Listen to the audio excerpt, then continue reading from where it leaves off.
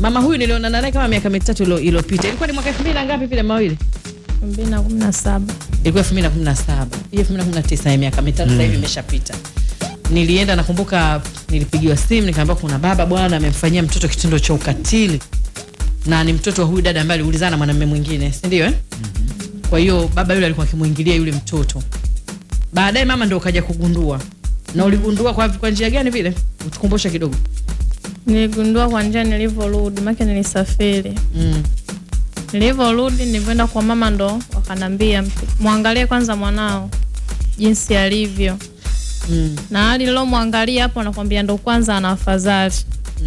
Nimemkuta yupo sawa kabisa. Babake alikuwa akimuingilia sehemu zote mbili. Na ukumbuke wakati huo anaenda mwaka 2017 mtoto alikuwa na miaka mitatu. Yaani alikuwa ni mdogo. Yaani pata picha mtoto wa miaka mitatu ambaye uko naye hapo nyumbani. Wewe baba alikuwa akimuingilia kimwili huyo mtoto. Wakati mama yake alikuwa amesafiri. Uko umeenda wapi vile? Nilienda ukweni Liwale. Kwa ajili ya kujifungua ndo kipindi kile? Kuwapeleka watoto. Ndio umeenda kuwapeleka watoto walikuwa wadogo wawili. Sasa bwana baada ya kutoa hapa na nini yule baba alikamatwa. Lakini pia alikamatwa kwa jitihada za kwake yeye mama. Ambapo ilikuwaje pia mama utuelezee yani? Yaani nimemkamata mwaka jana kwa sababu alitoroka. Baada ya tukio tulienda mahakamani. Kesi ikasomwa. Hatimaye yeye akatoroka yeye na mdhamini wake. Walivyotoroka yeye na mdhamini wake nilikuwa nishakata tamaa ya kumkamata. Ukaona umpati tena? Nikaona simpati tena. Ikabidi nisafiri nikaenda zangu wapi Lindi. Ndio nyumbani kwenu? Kwa bibi yangu mzaa mamangu. Nikaenda kulea kula kina wawili mpaka walivyofikia umri wa miaka 2.5. Walivyoacha ziwa nikapigiwa simu. Mama wawili, baba wawili tunawaona huku Liwale. Mimi nikatoka pale nikaenda kituo kimoja kinaitwa kituo cha mkoani, mkoa wa Lindi. Mkoa wa Lindi. Kuna afande fulani anaitwa afande Haridi huyo. Huyo afande alitoka pale akaenda moja kwa moja nikaongea naye nikampa makaratasi yale. Akayapiga picha akaenda Liwale. Mungu naye akasaidia Liwale akampata mdhamini. Baada ya kumpata mdhamini akarudishwa Dar. Mdhamini akafungwa kifungo cha mwezi mmoja na faini ya milioni 2. Alivyotoa milioni 2 ikabidi aambiwe tunamtaka nini ndugu yako. Baada ya pale akampigia simu ndugu yake akamwambia mimi kesi nimemaliza kwa shilingi milioni 2. Kwa hiyo wewe nini wewe rudi tu. Kumbe ndo anamdanganya. Sasa ikawa baba wawili akanipigia mimi simu. Nyinyi wazalamu hamna akili. Bora tungeamaliza nyumbani. Yaani mnadanganyika kwa milioni 2. Mmenizalilisha sana. Si bora mngeniambia nikawapa hiyo milioni 2. Mpaka mimi nakaa mbali si nini ameongea maneno mengi akashfa. Lakini nikapiga tu moyo konde. Nikakaza moyo. Nakumbuka Ramadhani ya mwaka jana nikapigiwa simu tena kutoka Kongoe. Mama wawili uko wapi? Nikamwambia mimi nipo Lindi. Mbona Adamu amerudi huku? Maana jina lake Adamu. Mbona amerudi Potwa Ngoma? Ila amejibadilisha. Yaani amejichubua. Katika rangi ya weusi yule imekuwa katika rangi ya amejichubua. Asijulikane. Ili asijulikane. Nikasema mimi nitamuona tu. Kama watu wanashindwa kumuona kwa ajili ya kujichubua, mimi nitakuja. Na kweli nikaja Ramadhani ya mwaka jana.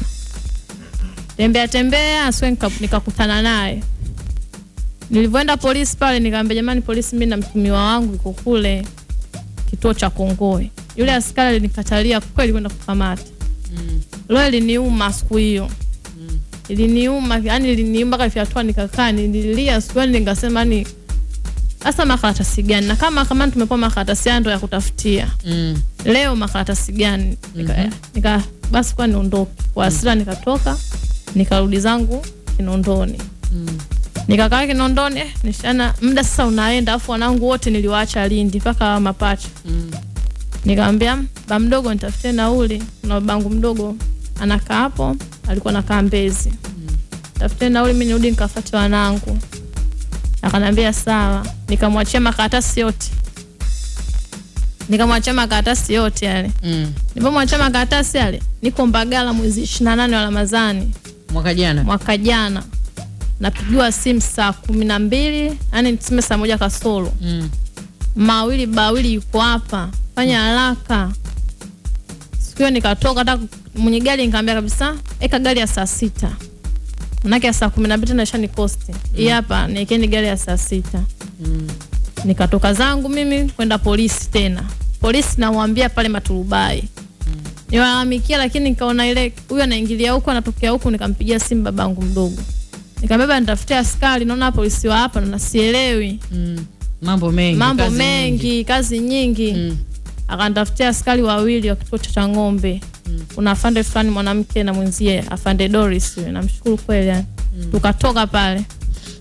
Tukaenda mpaka kwa pikipiki kutoka Kizuiani pale mpaka Kongoe kwa Ngoma. Na kweli tukabatika kumkamata saa 4:30 ya usiku. Alikuwa wapi? Amekaa tu kwenye banda la chips. Amevaa tu kofia. Baada ya kufika pale, anataka kupigana na yule askari. Baada ya kuulizwa, wewe ndo Adamu wale? Ndo mimi. Upo chini ya ulinzi. Mimi mbona sina kesi? Mimi kesi yangu imeshaisha, nimetoa 2,000,000. Akaambia kesi gani inaisha na 2,000,000? Wakabishana nusu kupigana. Sema yule afande wa kike alikuwa yuko vizuri. Alimdhibiti kweli kweli na kumtia pingu na kumkimbizia kituoni. Siku ya pili yake ndo mwezi 29 Ramadhani, akasikia hukumu yake, akafikishwa mahakamani, akakizimbani pale, akahukumiwa, ndo alikuwa gerezani. Ila sijui ipo gereza gani. Sijui kama yupo au hayupo, sijui. Hukumiwa kwa muda gani? Amehukumiwa kifungo cha maisha. Sasa hali ya mtoto ikoje? Kwa sababu nakumbuka kipindi kile pia mtoto alikuwa ana shida. Hali ya mtoto kwa sasa bado anajisaidia tu. Anajisaidia sana. Haja ndogo. Ya haja kubwa kidogo sasa hivi imetulia. Maana mwanzo alikuwa mpaka na haja kubwa alikuwa inatoka tu. Lakini sasa hivi haja kubwa iko fresh, ila bado haja ndogo ndio inatoka. Na changamoto gani ambazo umezipata baada ya huyu bwana kuwa amehukumiwa na upande wa ndugu wa mume wako? Changamoto ndo kama hizo, wameniachia watoto. Yani wewe acha. Yaani umekuachia watoto kivipi? Tuambie. Yani kwa mfano wamenisusia watoto. Tangia wakiwa na miezi 7. Kwa sababu alikuwa anapaswa kuhudumia, wewe umemfunga.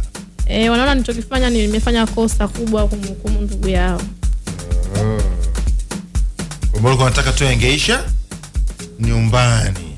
Sasa watu wengi wanatusikiliza hivi sasa na kila mmoja na mawazo yake.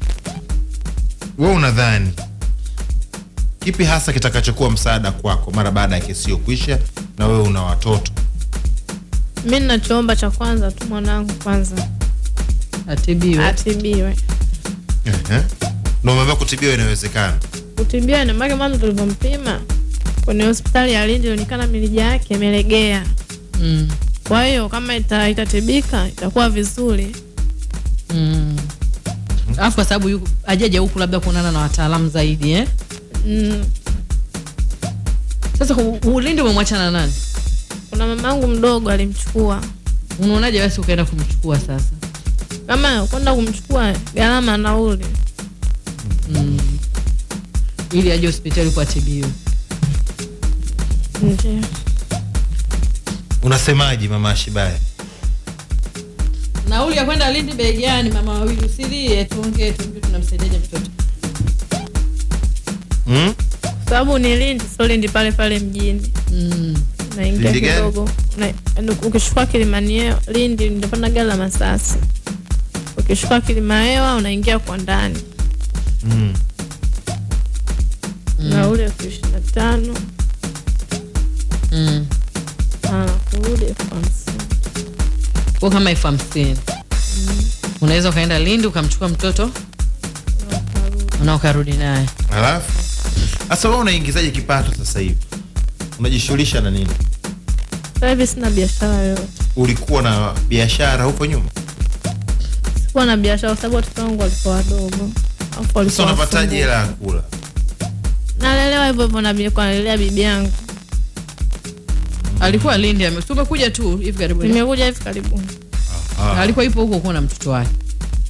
Mimi na hakika wadau wa Lindi wametusikiliza, wadau wa Dar es Salaam, wadau wa Arusha. Wa Tanzania wamekusikia kiukweli. Wa Tanzania ni wakarimu, wana huruma sana. Na mimi ninachokiona hapa cha kwanza pa kuanza napo kwanza ni kwa namna gani kwenye kila mtu mwenye uwezo na nafasi yake. Na kipindi kama hiki cha mwezi mtukufu kumsaidia huyu kijana kwa ajili ya binti huyo kijana binti kwa ajili ya matibabu kwanza, mtoto apone kwa sababu ana miaka 6 unajua kama hivyo haja zinamtoka tu kikweli. Inasikitisha na inaogopesha sana. Sasa mimi na hakika kuna mahospitali binafsi sana, kuna wadau ambao wako tayari kugharamia gharama hizo za matibabu, na kuna watu wengine wanajiuliza mimi Ramadhani nafanyaje, sadaka natoa wapi, namsaidia nani?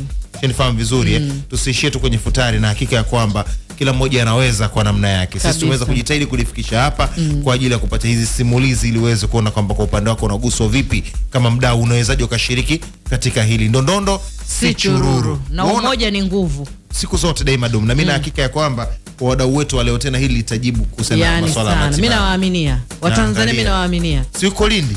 Mtoto yuko Lindi, kumchukua kumleta hapa ili aweze kwenda kuonana. Walisema kwamba kule Lindi imeshindikana, aje Dar es Salaam aonane na wataalamu zaidi. Hilo walisema kuna hospitali ya serikali. Kwamba aje huku Muhimbili labda walisema Muhimbili au kuna hospitali walisema tu kusibiati Muhimbili nyingine.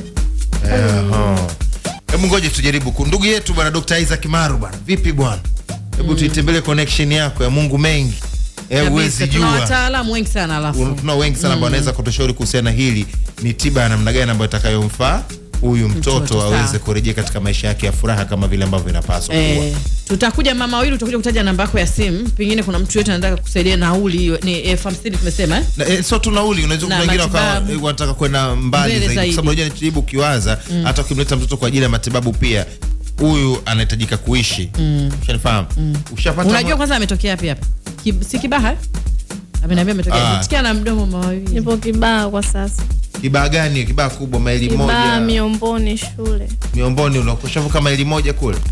Huko nyuma, yani Miomboni kutoka Misugusugu. Huko kule mbele zaidi huko Misugusugu. Okay, fine, sawa. Haina shaka juu ya hilo swala. Kwa hiyo ndio tunajaribu kuangalia pia kuna uwezekano, unajua kuna wadau wengine ambao wanajaribu kuweza kuona kwamba anaweza akafanya nini wakamsaidia mtaji. Umeona bwana, kwa sababu lazima apigane ni pia kwenye maisha yake, lazima hangaike. Maana ndio mume tena, ndio mume ndio mke, ushanifahamu vizuri. Kwa lazima apambane. Vipi kwenye maisha tangu misukosuko yote imetokea, ushapata mwenzio wa kufariji? Mwingine tena? Amna, nastaji. Usiniambie. No, tujaribu kuangalia faraja ya pili. Unajua kuna watu ambao wengine wanaweza kamba naye kwa lililomkuta baba Shibani. Watu watafuta thawabu kama hizo. Mimi niko tayari kulea watu. Musa huyu mama wawili amepitia na niko tayari mzito na kuelewa. Ndio maana nasema hivi kwa kipindi chote hicho pia hawezi kashi peke yake. Lazima tuangalie mbele na nyuma. Na watoto wako wawili ni wa jinsia ipi na ipi? Umeelewa? Wanaume tupu. Wote watatu. Kike ndio mmoja ambaye amepata matwins hao ndo wanaume tu. Basi hakuna kinachoshindikana. Amini katika hilo milo na kuahidia ya kwamba kila kitu kitakwenda vizuri inshallah. Lindi. Kwa hiyo kwa kipindi hiki cha mwezi huu mtukufu wa Ramadhani tunakuomba wewe Mtanzania ambaye umepanga pengine kutoa sadaka yako kwa kipindi hiki au kwa mfungo huu, basi unaweza ukatoa chochote. Mama wawili, taja namba yako ya simu ili Watanzania waipate na wajue watakusaidia kwa vipi. Namba yangu ya Tigo ni 06 58 22 57 56. Taja tena 06 58 8 22 57 56. Haya, namba ya mama wawili hiyo. Namba ya Airtel. Aitaje tena? 06 58 22 57 56. Jina linakuja nani hapo? Mwamtoro Mrisho. Na hiyo nyingine namba ya Airtel 0785 85 86 85. Haya, sawa. Na jina linakuja hivyo pia Mwamtoro. Sasa hapo tutahadharisha kidogo, kuna wale ndugu zetu ambao mnapiga simu takwenda story nyingi ili kuaje hapa una nini cha kuweza kumsupport. Pole, achana nazo. Toa pole tu kimoyo moyo basi, mshukuru Mungu. Kikubwa tunachotaka ni mama apate nauli aende akamchukue mtoto aje hapa kwa ajili ya matibabu. Kwa hiyo utakachomtumia kitamsaidia kwenye nauli, lakini pia vile vile na kwenye matibabu ya mtoto. Tunaamini ukitoa sadaka ndio inakuwa mlinzi wa mali yako. Sadaka ndio inakulindia mali yako. Utaulizwa wewe. Mara tunaishi kwa imani sisi. Kwanza usipotoa sadaka utajishtukizia upoteza hela, mara umeibiwa. Unaweza ukatafuta vitu vingine vya kufanya vibaya, kumbe wewe utoi sadaka. Kumbe utoi sadaka. Ni pia kama una connection yoyote ile ambayo unaweza kumsaidia binti huyu kuweza kupata matibabu, kiukweli utakuwa ni mmoja kati ya wale mahiro wake, mashujaa wake kuweza kurudisha tabasamu na imani tena kwenye familia juu yake, kwa maana bado ana miaka 6 sasa hivi, si ndio? Mtoto ana miaka 6. Bado mtoto mdogo, kwa hiyo tukiweza kulidhibiti ile jambo kwa bado yuko mdogo, walau hatakuja kupata zile taharuki za ukubwani mapema kabisa, na mimi huwa na imani ya kwamba hilo lina uwezekano.